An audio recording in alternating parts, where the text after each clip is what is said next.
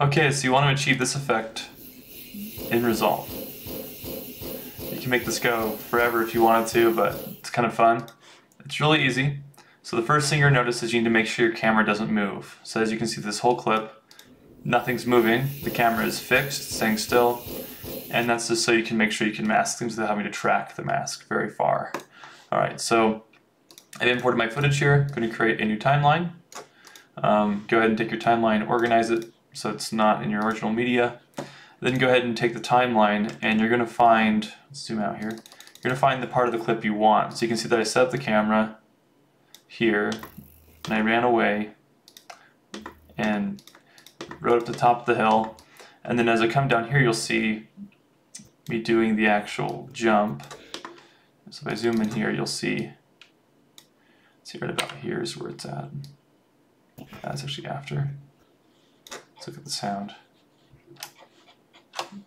And there's some sound. Right here. Okay, so if we're going to watch this jump, what we want to do is cut everything away we don't need. So you can see all this extra crap before this the playhead. So B is blade tool, if you just want to do a quick shortcut. A is selector tool, delete all the dead space. Then you can go back to the beginning of your clip, and we'd remove the part we don't want at the end. So once we finish landing, we just need to let that play out for a few seconds here. So let that go, and we don't want to see anything change in the scene as far as the camera moving. So I go as long as I can, and that looks pretty good. And now I'm going to cut this end off and delete the end. So now we have just the clip we want. I'll make this smaller so I have more space to work in. And I'm also going to take the audio clip and I'm going to make it go down with Alt, holding Alt and click. And you can drag down a keyframe so it fades away. So now we have a nice fade in. And then it fades away, so there's not extra noise. Because it can get really crazy with multiple clips. Okay, now what we're going to do is we're going to duplicate this clip by holding Alt, click and drag up. It'll make another clip. Up above you can see here. I'm going to change the color of this clip by going to right click, clip color, orange. Then move it down a few frames. You'll have to play with this to figure out where it works best. But as we currently have it, if we hit play, it'll just jump to the next jump to the clip. So it's completely covered, so it's not going to work. You can see that jumping there. So what I do next here is I need to go into the color tab down at the bottom here. Select that, and then there's an option called power window or window, which you can click on. Before you click on it, come up to your nodes panel, which is super scary looking if you've never used it before. Just simply press, I think it's Alt S, and Alt S will make a new node, and then go ahead and make a new alpha output. Take the little blue box and connect it to the output. Now, don't select this node or layer, select this one. We're going to click the pen tool and we're going to draw a shape roughly where we come in. So I want to make sure that we're at the very beginning of this clip, which we are, and we're going to make sure that we have everything lined up here. And I'm going to go ahead and click the pen tool. I'm going to draw in a rough shape where I'm pretty sure I'm coming into the frame, and that's where it is. Take the softness and turn it up to what's appropriate for your resolution. I'd say anything around 2.5 is pretty good in that range. You can scroll up and down to zoom in and out on this window. And you can press the center click button on the mouse to move around the window. So it's really important to navigate in this as you're working in this space. Okay. The next thing you want to do is you want to make sure that we track this mask. So within corrector 2, I believe, is the it's one of these. This is something I like about Resolve. If you select all of these and you move this playhead forward a little bit and move this, it'll show you which one's being changed. So there's a little keyframe right there. If I twirl this down, just turn these off for a second, it looks like the power curve is what was changing. So just make sure you have power curve selected. It claims to have something happening with sizing, looks like, as well. So leave that one selected as well. So power curve and corrector 2, I guess. And we're going to go in and zoom in here and navigate. And we want to make sure we get this. So we're going to move along the playhead here, and we're going to move through the frame. So I want to get it as close to the beginning of the bike clip as possible. So it looks like we're really far back here, so I'm going to move back. You can change this as much as you want. People call it, if you do a lot of this in fine detail, it's called rotoscoping. Arrow keys are an easy way to move forward and back. As you can see, I can just move the clip and it changes the keyframe. So just keep going forward. And then we want to get as close to the body as possible with that feather, just so we give enough space for the next clip. We'll be duplicating here in a minute to show you how to do that. So we'll clip forward, and you see this is moving forward pretty nice. It's already moving forward because I masked it a little bit beforehand. Keep going. And this can take a few minutes, and it's definitely, there's a steeper learning curve with these types of effects. So there's the wheel. So don't get too frustrated. Just take your time, and the more you do this, the faster you'll get at it. I generally have done this actually in Premiere, so this is a little bit different technique than it would be in Premiere, but essentially it's the same. This is actually a little bit easier to work in because it doesn't require you to do as many clicks. So I'm just kind of fine-tuning our mask, or quote, power window here, and as I get that, I'm not sure why they call them power windows, so I'd have to look up why that's the way it is. Also, I apologize, my microphone is just my webcam because I'm being super lazy with the audio right now because I'm mostly making this to help someone out who had a question. Keep going, and I'm doing this as fast as possible because I have to go to a shoot here in a little bit. Let's go ahead and bring this back in. And you can add more points to your masks and power windows as you go. It's not going to hurt too much on something that's this basic. What becomes difficult is if your camera moves. If you have a moving camera, you have to use more advanced tools like motion tracking, planar tracking, stuff in like After Effects, or in this case Fusion, which is in this software. It's down at the bottom there next to the, I think it's the one before the music tab, or the color tab. I'll keep going here. And you can see I'm going like frame by frame. You can move further down and do multiple frames, like go 2 frames and then estimate and adjust again. But this is such a short clip, like it's worth getting every frame right. And there is a track mask option in Resolve, so it'll actually automatically track your subject. But I'm not super fond of that either, because then if it's this short of a clip, why would you waste your time going and fixing everything if you could just make it right the first pass? So you know, some people may criticize me for that, but do it right instead of do it twice. You know, it's kind of the mentality here if it's something this basic. You see I'm adding more points in, and there are people who are way better than this at me. This is mostly just a simple, fun little trick to do with your footage.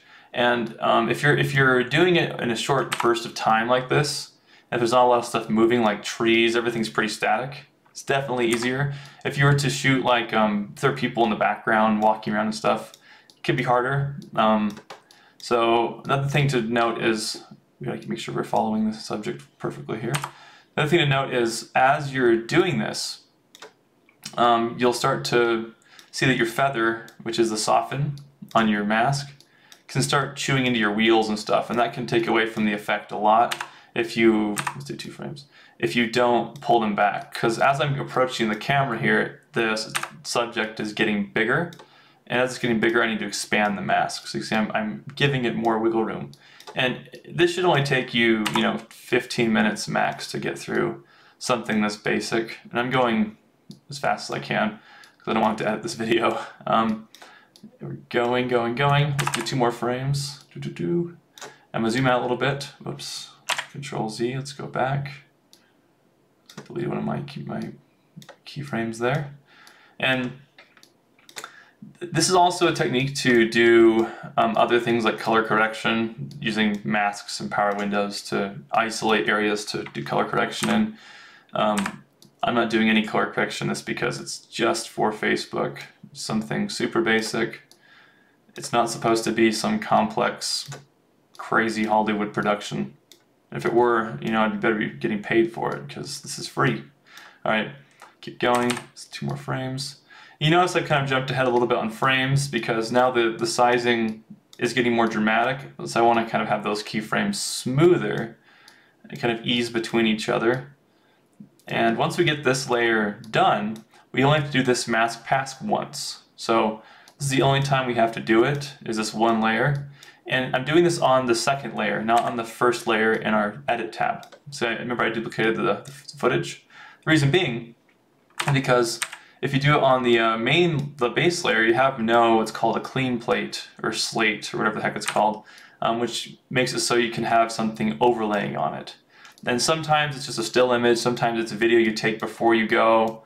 Like this, for example, this first jump before this second clip, it's the same jump, but I haven't done any masking, so it's the actual original jump.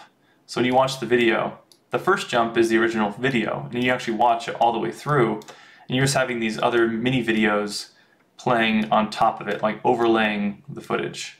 So it's kind of a cool effect because you're not having to do a lot of special effects work. Let's keep going out. Looks like we're exiting the frame here. And if you ever have any problems with your keyframes, your masks at any point, you can always go back into the color tab here, and you can keep adjusting them. So if you screw up a point, or if it's covering a wheel, you can always go back and add or remove or wiggle these little points. And I generally tend to keep as many available as I can, because with moving subjects and things like that, the tracking always changes just a little bit. So this isn't something I do in excess a lot of either. This is something I'm doing for fun here, so bear with me on that. And I'm not sure how long I've been running for in this video, but I have to wrap it quick. Okay, so I'm going to do a shorter version of the full-length one, but I'll give you a basic understanding of how to add an infinite amount of jumps, which is just more and more layers. And then if you get to a point where you have like 30 people jumping in a row, which would be silly, you can actually export the video, and then you could loop it on something. You could GIF it with Photoshop or whatever your heart wants to do. Just follow your heart's desire with that.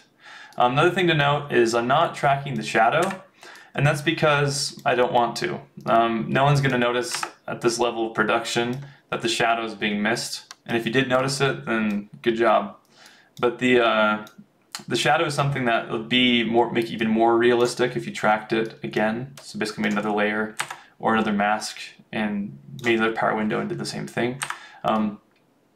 I don't really care to do that because this is once again just mostly for fun. Alright, so now we've got that all tracked. If I go back, you'll see inside here all these different keyframes I've made down here. If you press play and zoom out all the way, you'll see, let me go ahead and go back. Let's see if we can play through that. Alright, see that moving? So let's move in back again. Let's watch it closer. See how it's following the subject? Perfect. Okay, so now if we go to edit over here, and we look at this layer which has been selected, this orange one, I made it orange, it'll give us a person behind jumping right here. So let's go ahead and watch that.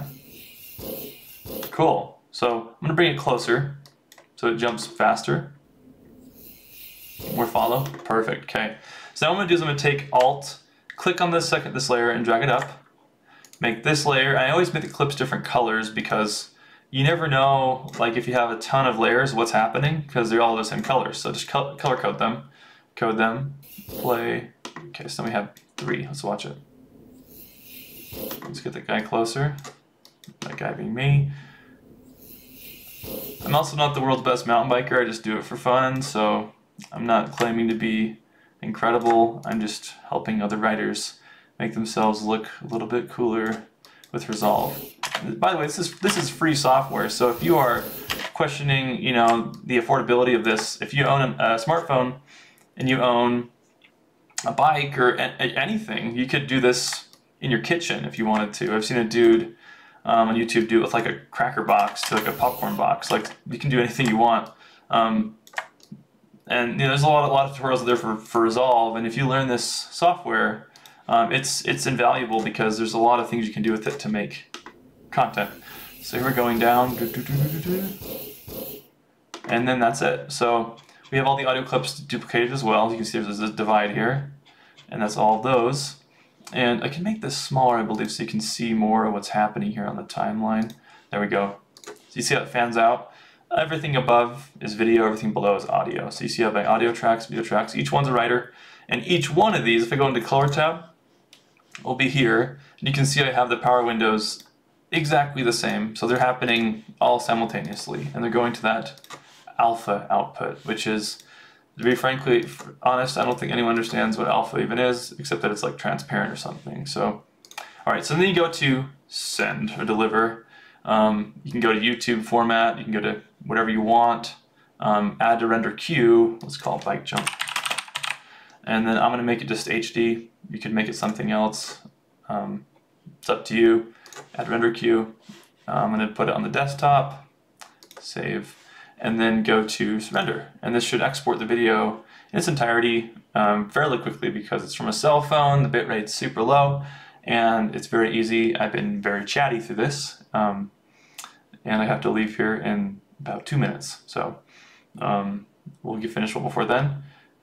And I believe I left a little bit too long of footage at the end there. So see how it keeps going and going and going? So I'm gonna cancel that. I messed up here. Live on camera, I messed up. Once you get the last jumper going, go back to your edit tab. Let's play through that. Jump, jump, jump, jump. Last guy. Remember that clean plate right here? That's the original video. Select all of that. Blade. There's a shortcut to cut all of them, but I haven't transferred over all of my shortcuts from Premiere yet, and I should learn Resolves, but it just takes more time. And I don't want to take more time doing this. Okay, now I'm going to go back to now it's going to export to there, so it's going to be this long as opposed to what it was before. Go back to the send.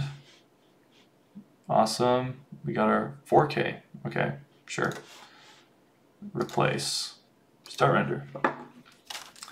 And Premiere, this is the free version of Resolve. The actual paid version is actually much faster. I'm not able to use my GPU to do a lot of these effects processing and stuff, so it's actually heavy on the CPU. When it's exporting, it does rely heavily on the CPU for exports, but I do intend on buying the full version of Resolve. It's just for the work I'm doing right now, it's mostly in Premiere, so there's not a lot of benefit for me switching over besides learning the new interface. So I'm going to go ahead and open up our finished clip here, and I believe it is bike jump. I'm going to open it here. Okay, so let's go ahead and watch this.